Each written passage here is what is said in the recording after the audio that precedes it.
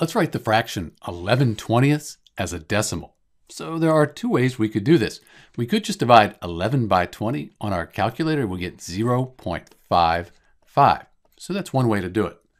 The other way is we could do this longhand. We could take 11 and divide it by 20. So we write 11. We want to know how many times 20 goes into 11. 20 doesn't go into 11, so let's make this 110 and then put a 0 with a point after it.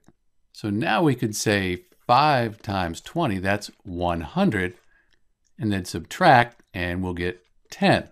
So let's make that 100, and we'll move over one decimal place.